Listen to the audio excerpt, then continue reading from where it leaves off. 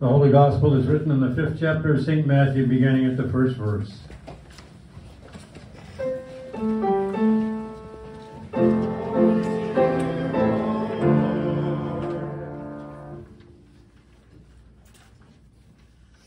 When Jesus saw the crowds, he went up to the mountain, and after he sat down, his disciples came to him. Then he began to speak and taught them, saying, "Blessed are the poor in spirit, for theirs is the kingdom of heaven. Blessed are those that mourn, for they will be comforted. And blessed are the meek, for they will inherit the earth. Blessed are those who hunger and thirst after righteousness, for they will be filled. Blessed are the merciful, for they will receive mercy. Blessed are the pure in heart, for they will see God.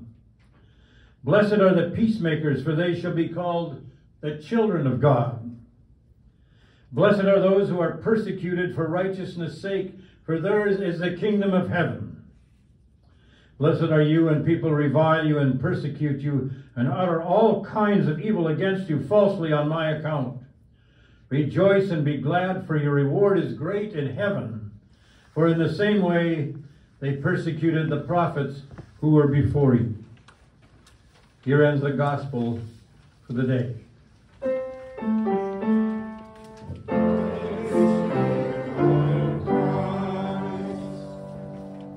Please be seated.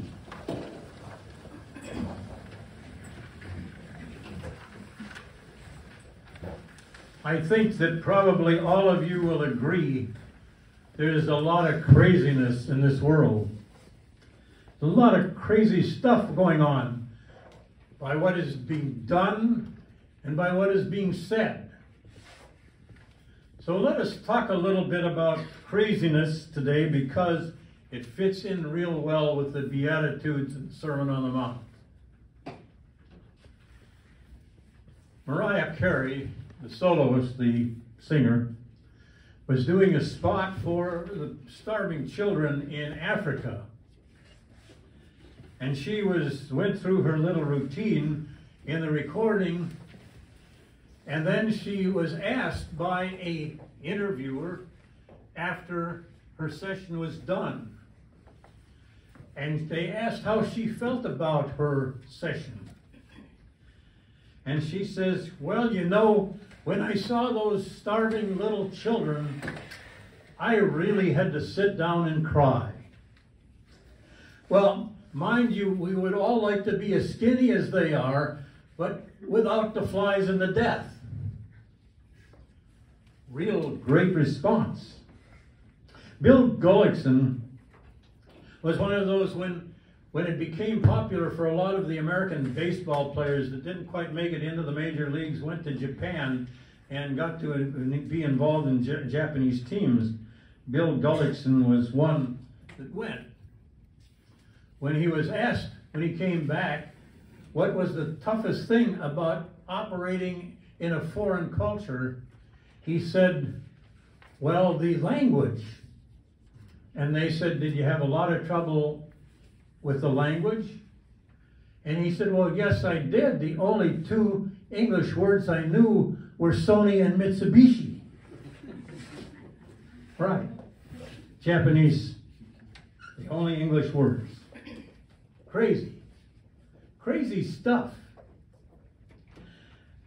College professor Roger Pelton has done research on a lot of laws that have been passed in regard to behavior in and around churches.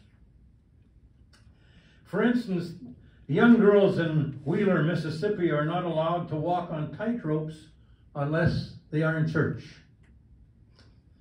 The Blackwater, Kentucky people put this law into the books: tickling a woman under the chin with a feather duster will invoke 1 day in jail and a $10 fine. Honey Creek, Iowa, no one can take a slingshot into church except the policeman. Nothing about assault weapons, but a slingshot can only be carried by an officer of the law. Lee Creek, Arkansas, you cannot attend church in any red-colored garments. Well, what do they do with Pentecost? I don't know. And why red is the disgusted color, I don't know. I have an idea, and you probably do too. Studley, Virginia. There is no use of a yo-yo permitted either in church or in the city during Sunday, on Sunday. No yo-yos. Slaughter, Louisiana. Turtle races are not permitted within 100 yards of any church at any time. Those all seem like reasonable things, don't they? But those have become laws in established communities. And nobody has seen the silliness of it and taken it off the books, or maybe it still is an important thing. I don't know. But it's some of those crazy things that happen in our society. Well, I know there's one thing that you will agree with me, because it is much more current than those laws that I read to you, and that is the language police. Because you really have to be careful what you say right now, because anything offends. It doesn't matter what it is. It offends somebody. And so you finally find yourself corrected for saying somebody from the wrong area of the country, or wrong country, or casting dispersion on the country. There was an article written by Quinn Hillier just last week in the Washington Examiner, and he talked about some new words that become forbidden. Aloha, hola, and shalom to all your readers for whatever field you are going during the picnics you enjoy are now forbidden. I use that greeting, aloha, hola, or shalom, very carefully, because right now the language police are warning us that unless you are Hawaiian, Spanish, and Jewish, you are disrespecting their country by pretending you know it. Field is also forbidden because it might invoke slavery, while picnic could be associated with lynching parties. To the scolding people, the policing, the language policeman, it matters not if the actual derivation of the word has no remotely offensive origin, much less whether you might be offended. But if someone somehow might be offended, then we must erase commonly used words from our vocabulary and replace them with awkward jargon. It is true that some of the old terms can contain offensive meanings, and we should all avoid rudeness. But if field, aloha, burying the hatchet offends you, then it's you who have the problem. Stanford University IT department has even warned against using the word of American, since it excludes South and Central America. He concludes the article with, how about some common sense? And I've heard many people within this congregation make the same claims, that this is all malarkey. It's crazy, crazy stuff. And yet the people who are supporting and policing it are very serious about it, and they think right now, even in many of the churches, that it is something that has to be very carefully thought about before you say anything at all. Probably even the hymns that you sing, because really, Onward Christian Soldiers does offend some people who think it's too much of a military song for the church. Now, if you want to get even more ridiculous, think about some of the country western songs. I don't know if you listen to them, but I turn on Willie Nelson's station, a Sirius satellite radio, and there are some interesting ones that have come. For instance, Tom T. Hall has a song called Faster Horses. Have you ever heard of it? It's about a person who pretends to be a poet. And he talks to a lot of people about their philosophy of life. And this one person that he meets on the train, he asks, because he seems responsible, he asks him what his philosophy of life is. And he responds, faster horses, younger women, older whiskey, and more money. Now you might laugh at that, but that probably is the philosophy of life of a great many people.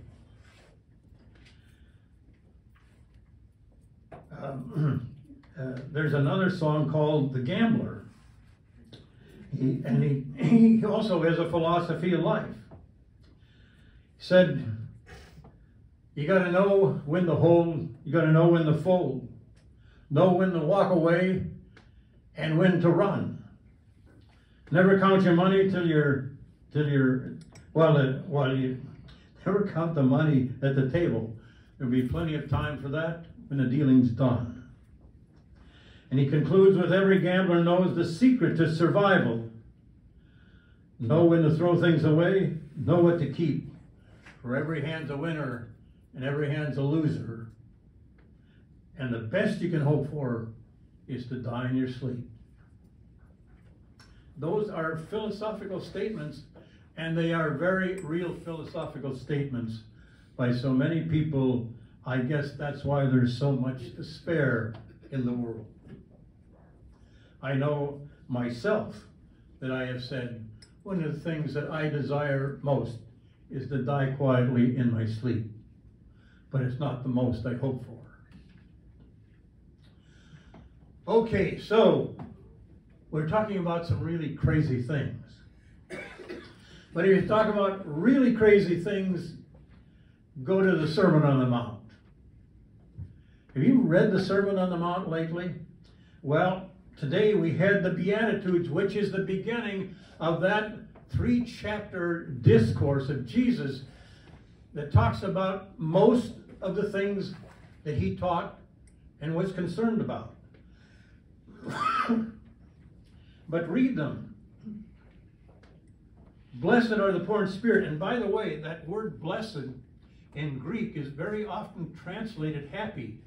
In the newer translations of the Bible, instead of blessed are the poor in spirit, it says happy are the poor in spirit. So I'm going to use that word and substitute it here in our text from today. Happy are the poor in spirit, for theirs is the kingdom of God. The poor in spirit. How would you like to be asking for being poor in spirit? Isn't that contrary to what we are teaching? Blessed are those that mourn, for they will be comforted. Well, that's likely a good thing, but how can somebody who is mourning be happy? Blessed are the meek, for they shall inherit the earth. Yeah. One of the comedians said, I was meek and I inherited the earth, but what I got was New York City. That was supposed to be a joke. Blessed are those who hunger and thirst after happy are those who hunger and thirst after righteousness, for they will be filled. Blessed are the merciful, for they shall receive mercy. Blessed are the pure in heart, for they will see God. Blessed are the peacemakers, for they will be called the children of God. Blessed are you who are persecuted for righteousness' sake, for theirs is the kingdom of God. How many of these things have you sat down at the end of the day or said in the morning prayer, assessing what you are going to do for the day? How many of you have asked for those qualities, for those attributes that are pigeonholed on the Sermon on the Mount and particularly in the Beatitudes? As I was studying for this today, or during the week, I thought really each one of these Beatitudes should be the subject of one sermon apiece. But let us just run over them really quickly. First of all, poor in spirit. What does that mean really? It means a little humility and being not haughty. Russell Fears, who teaches at the University of Oklahoma, actually doesn't teach anymore, he's passed away. But he talked about every great civilization that has risen and fallen has fallen because of one reason. And the word they use is hubris. And that's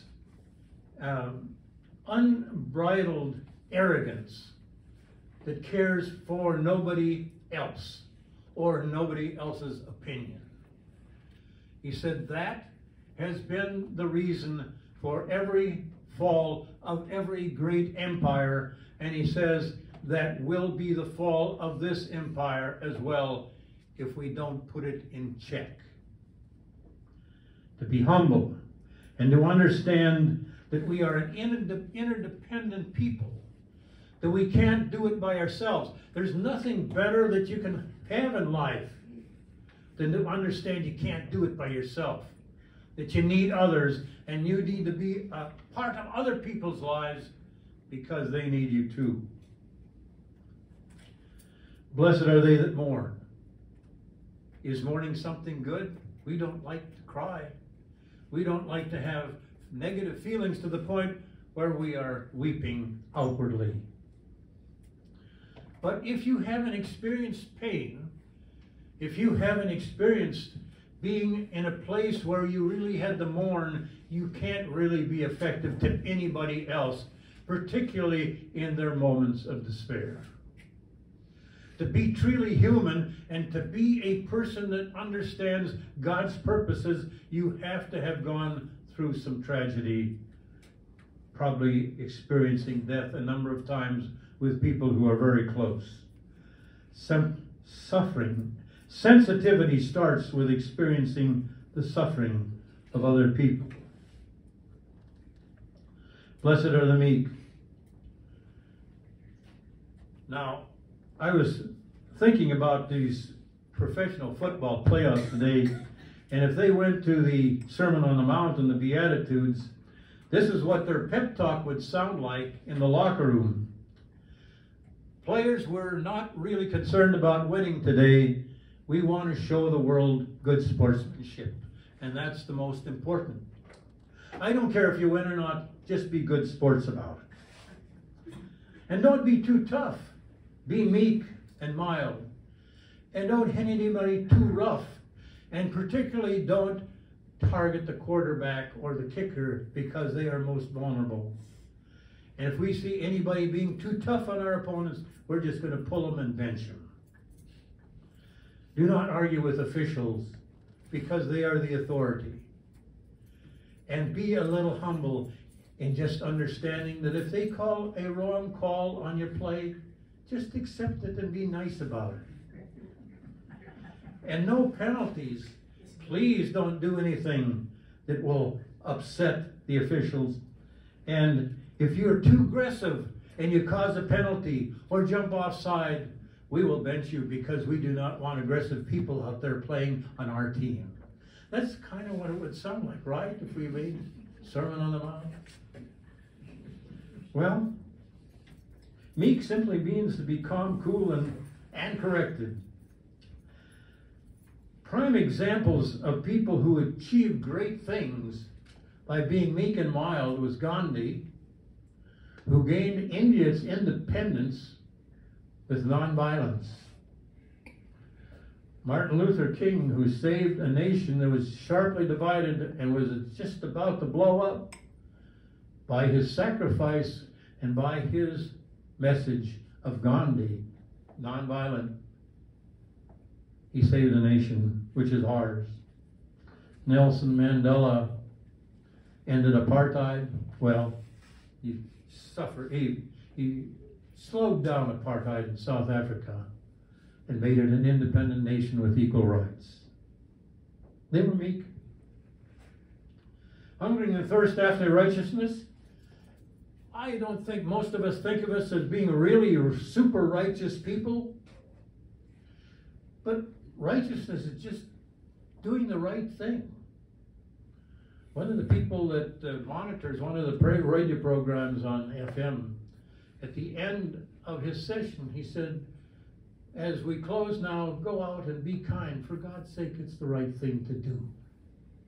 And that's the hunger and thirst after righteousness. Merciful, well, that's simply obeying the golden rule. And chances are, if you take that golden rule and say, I will do to others what I expect them to do to me, what I would like them to do to me, then I think things will probably go better in troubled relationships. The pure in heart simply means don't dwell on the negative. Look for the positive. It's so easy to find fault with everybody, and we can. You only need about 3 minutes with me to find my faults, and I do the same with you. But let's not look at the negative. The things that we have in common, the things that we share.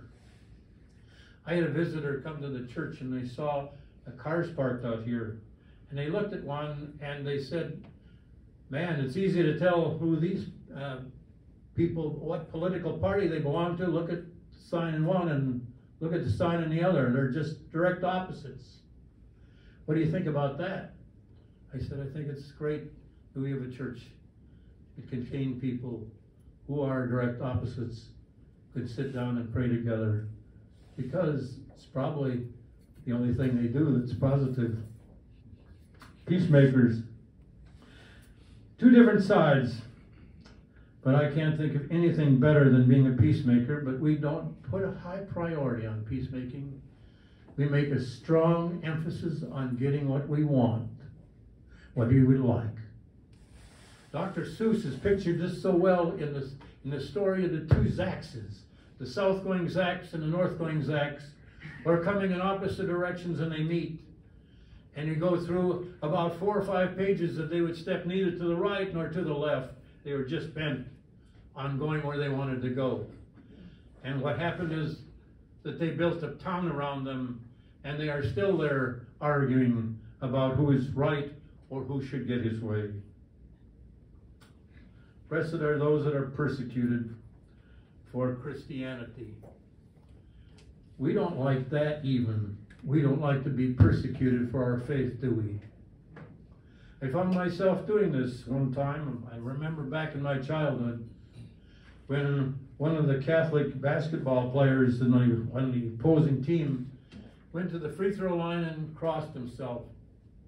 And afterwards, I was kind of indignant, and I said, do you really think that God is going to help you make that basket because you crossed yourself? And he said, no, what I'm saying is that I don't even have the power to make that basket without God's help. I never criticized anybody for making the sign of the cross. And as a matter of fact, sometimes I do it, recognizing that I can't do anything without God's help. Beatitudes seem so crazy, don't they? And are they crazy? Or are they just guidelines for life? Simple ones that really, really tell the story. I think they're things that are life-changing transformations of adjusted spirits, both mentally and spiritually. Our epistle text talks about God's foolishness being wiser than human wisdom. And it's in the foolish things we do and what we consider foolish and what we consider normal and okay. That makes the difference between wisdom and stupidity. May you all be wise people. Obey the Beatitudes. Amen.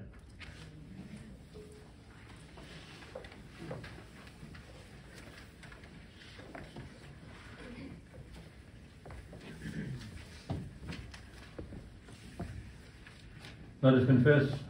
Oh, wait, we have the second hymn. And where did I put that? 448. What is it? 448, Amazing Grace. Amazing Grace, 440.